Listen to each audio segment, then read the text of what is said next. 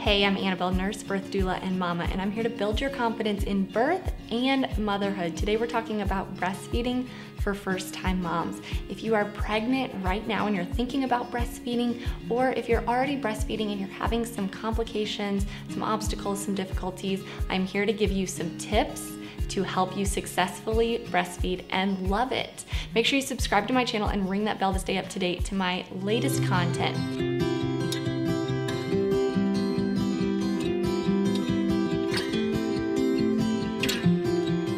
I'm gonna give you 6 tips here that are really gonna help you overcome some obstacles and successfully breastfeed. If you're having some difficulties, don't be discouraged. Don't think that, man, I just wasn't made to breastfeed. I'm going to switch over to formula because my body wasn't made to do this. Most moms have some sort of complication, some sort of obstacle or difficulty with breastfeeding. There are a few moms that start breastfeeding and everything just goes perfectly, nothing ever happens, and they love the experience because nothing happened and they had that bonding. But most moms have some sort of obstacle before they learn to love to breastfeed. And so I want to encourage you with tip number 1, you can do this. A lot of moms think that, oh, maybe my breast size just isn't the right size. I have small breasts, I'm not gonna be able to produce milk. The size actually doesn't matter whether you have very large breasts or small breasts. You can produce milk. Large breasts store a lot of milk, whereas small breasts just don't store as much between feeds. You might just have to feed a little bit more often. What about flat nipples? A lot of moms are concerned about that. Well, there are ways to overcome that. You can really start to just stimulate your breast before baby comes to breast and get that nipple to be a little bit more erect before baby comes to breast. So lots of different tips and tricks to make sure that you have a good latch, but most likely you have a good breast to be able to breastfeed. It's a very, very tiny percent of women that just cannot breastfeed for some reason because of the shape of their breast or nipple. So you can do this based off of that, but also you can do this because you can remember all of the benefits that are coming to baby and to you that can get you through the hard times. I'm sure you've probably heard that breast is best, don't formula feed, baby needs that breast milk. Well, there are some great benefits to breastfeeding for baby. Decreased risk of infection, decreased risk for SIDS, sudden infant death syndrome. Baby has great bonding time with mom, good growth and development. But there's also great benefits for you, mama. You need your body to get back to that pre-pregnant state after you give birth, and breastfeeding helps with that. Your uterus is gonna contract down very quickly when you breastfeed. That bleeding is gonna stop faster when you're breastfeeding. Your weight's gonna come down faster when you breastfeed. But long term, you're actually going to have decreased risk for breast cancer and also ovarian cancer. So let's decrease those risks for cancer by helping you breastfeed. Tip number 2, how does it all work? It's a beautiful, intricate process that your body is capable of. Your baby is going to come to breast, hopefully right after birth. You're gonna get that skin to skin, and baby's gonna start rooting and looking for your breast. Baby is hungry. You and baby just worked very hard through that birthing process, and it's time for you to eat and for baby to eat. Baby is going to eat colostrum at that first feed. That colostrum is thick, it's yellow, it's kind of sticky, it's high fat, high in vitamins and minerals, and also works as a laxative to help baby get that meconium, that sticky poop, to move through, help baby to get the waste products out of baby's system, help the gut to really start working. Great benefits of that colostrum. So your baby is eating this high fat colostrum in the first couple days of life, and every time you bring baby to breast to eat, there is stimulation of the breast and there is stretching of the nipple with that sucking. And this is what is telling your brain to release hormones to produce milk. And as your milk starts to come in, maybe around day 3, maybe day 2, maybe day 3, maybe day 4, depending on the situation, depending on your body. If you had skin to skin right away, your baby started breastfeeding right away, maybe you had a C-section, so it was a few hours. And so the timing of your milk coming in, it might be a few days, might be right away.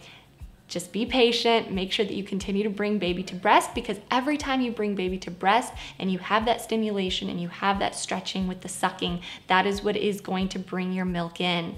And you're gonna feel some warmth, some tingling, maybe a little bit of aching, some fullness in your breast when your milk finally comes in. So now maybe you're at home, baby's still getting some colostrum, you feel like, okay, my milk's starting to come in. Should I have a schedule? That brings me to my next tip. Tip number 3, mix your schedule with no schedule. There are a lot of moms that really love a schedule. It helps them stay organized and feel like, okay, my life is not just absolute chaos right now. And then there's other moms that say, no, I really just wanna watch my baby. If baby wakes up, I'll feed baby, but otherwise, I'm not going to wake baby up. But I really like to mix the both, because that's life. We have to kind of adapt and change based on circumstances. Your newborn really gets dehydrated very quickly and has a very small stomach, about the size of a cherry seed.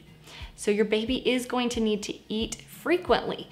Also, you're trying to get your milk to come in and really get established, which that means the breast needs to be stimulated and stretched very frequently.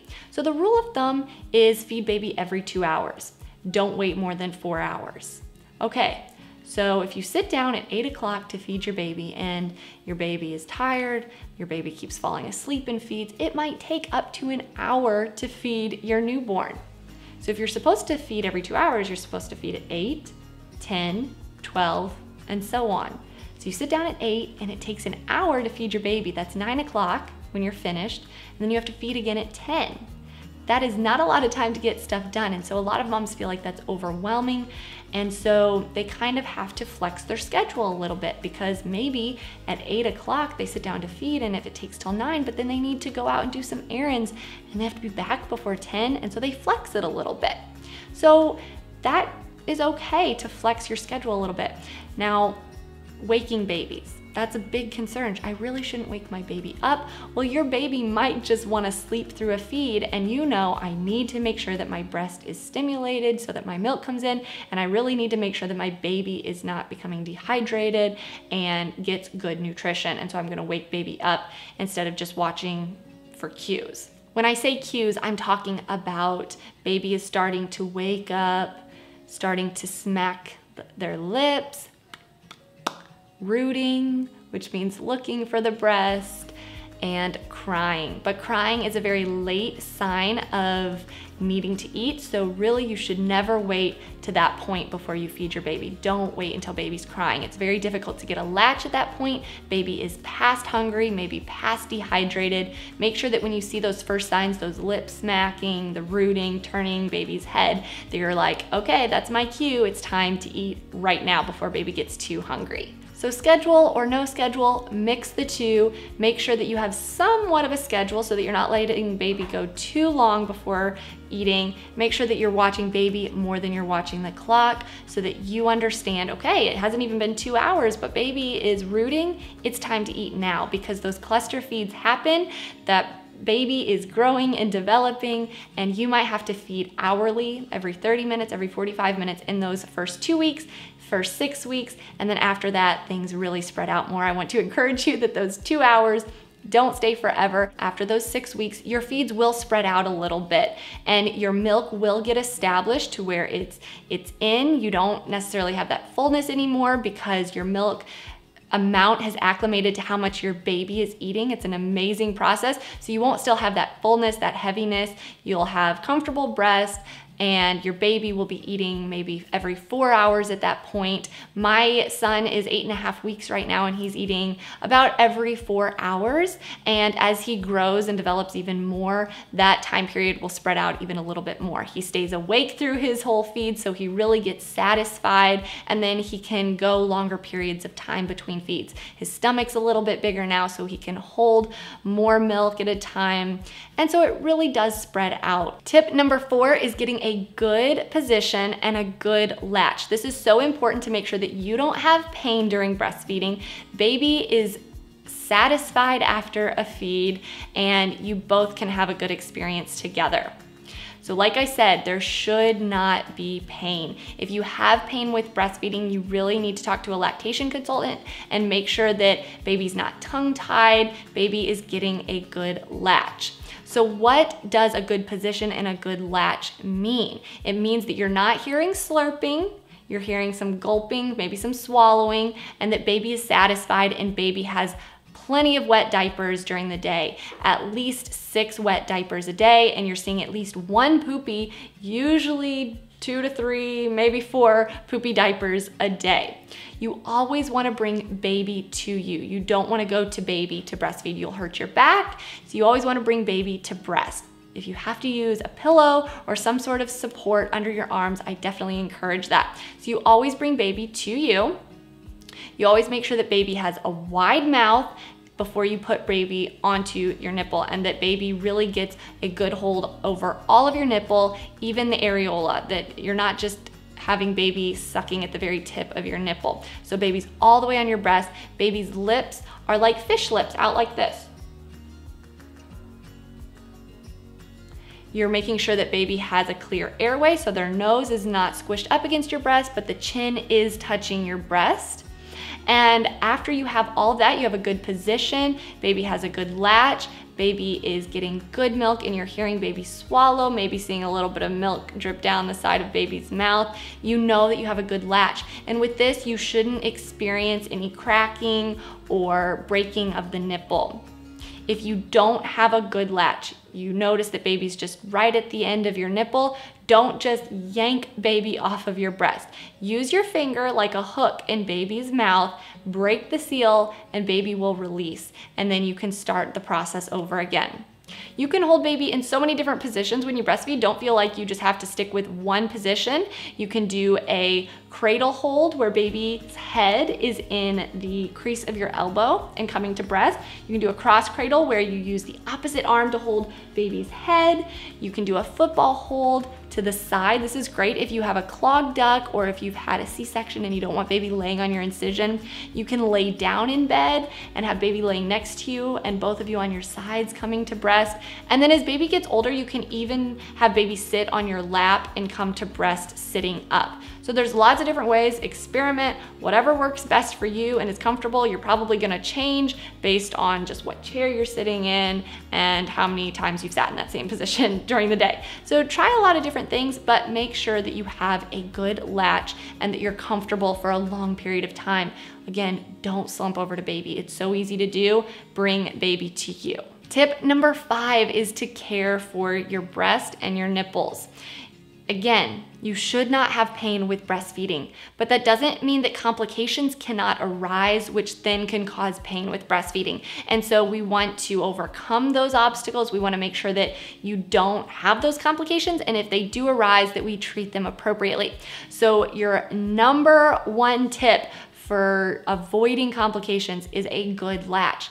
Baby has to have a good latch to make sure that you don't start having cracking and tearing of your nipple. And again, if baby has a tongue tie, that is something that needs to be medically treated, and it will help baby have a good latch and really get good milk during breastfeeding. So definitely make sure that in the hospital, when the pediatrician does their assessment, that you maybe specifically ask, like, does baby have a tongue tie? Like, did you check that? Is that something I need to be concerned about? When the lactation consultant comes to your room in the hospital, say, is this a good latch? Is baby having a hard time latching on, etc. So getting a good latch. Making sure that your nipples stay moist. In the past, it was recommended that your nipples would be dried out, but that's not recommended. And I don't necessarily recommend buying any sort of oil or lotion for your nipple. There's a lot of organic brands out there that are safe for mom and baby, but honestly, your breast milk is the best treatment. So after baby feeds at the breast, I recommend that you just express a little bit of milk from your nipple on your breast by just squeezing it and rubbing that breast milk around your nipple, and then just letting your nipples maybe rest in the air without putting your nursing bra right back on if you can, if you're in that environment. And so just really using that breast milk is an amazing treatment. When you shower, don't wash your breast and nipples with soap. There's a lot of natural oils on your breast that are great, and that soap will just wash it all off. So just rinse with water, wash your whole body but then with soap, but then just rinse your breast and your nipples with water. If you do experience any dryness, redness, tearing, bleeding, etc., there are a lot of different products that you can use that are very helpful. So for one, a nipple shield might be something that you need. And so again, talking to a lactation consultant, they can really help you understand if a nipple shield would be useful and appropriate for you. It's not something you want to use long term, and you really want to make sure that it is necessary, because it can cause some confusion, some nipple confusion with your newborn. So talking to a lactation consultant about that. There's also things that you can buy off of Amazon, silverettes. These are just like almost little bowls that are made out of silver that are the size of your nipples, and you put them on your nipples before you put your bra back on. And that just protects your nipples from being squished by your bra, the rubbing of the fabric. Great if you're having some pain, then they can heal and just are protected by that silver for a little while. So care for your breast. They need your ultimate attention so that you can have successful breastfeeding. If you're having pain, seek help. And that brings me to my last tip. Surround yourself with help from the beginning, before you even experience any obstacles or complications, making sure that before you give birth, that you kind of have an idea of your resources in your city, that if your mom has breastfed, that you ask her questions. If you have some girlfriends that have breastfed, that you surround yourself with them and ask them questions and really get that encouragement, positive encouragement. Surround yourself with support groups that you can find maybe on Facebook or in your town, making sure that you know a lactation consultant in the area that you can go to after you leave the hospital. Make sure that your pediatrician supports breastfeeding, and that you have friends and family that can answer your questions, your very personal questions, things that you might feel like you don't want to ask somebody, but that you trust this person to ask. I hope these tips were very helpful for you, mama. I know that breastfeeding is a beautiful experience, but it takes time to overcome some of those obstacles. I know that you can do it. If you have any questions for me, let me know in the comment section below. I would love to answer them. I'll see you in the next video. Yeah, that's a coffee. Okay, we're gonna show them how to hold the baby, okay? Can you show them how you hold your baby at breastfeed? Yeah, okay. So